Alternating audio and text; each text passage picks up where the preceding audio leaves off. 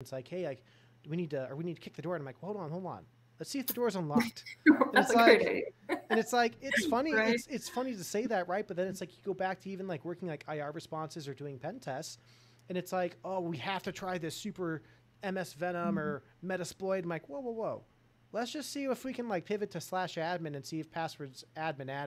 Hey, we're in. And it's just like, when it comes to having the mentors and trainees to work with is huge on like, hey, Beta, can I sit with you while you're doing this next kind of level? I've been trying it, but I'm not the greatest with it.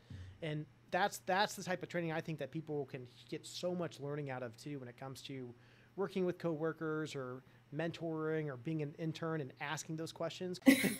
Next. So, yeah, that's something I always tell people is like, take advantage of downtime.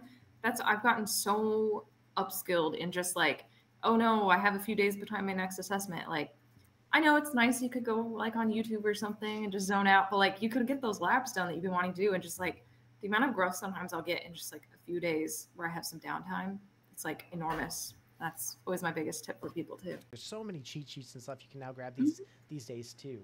Like Bailey Marshall has one, I think, on her security rec site too, that and there's Just Hacking and all these other ones you can go to that you can just find all that stuff, but you start the repetition. Like, I'm very much a hands-on learner.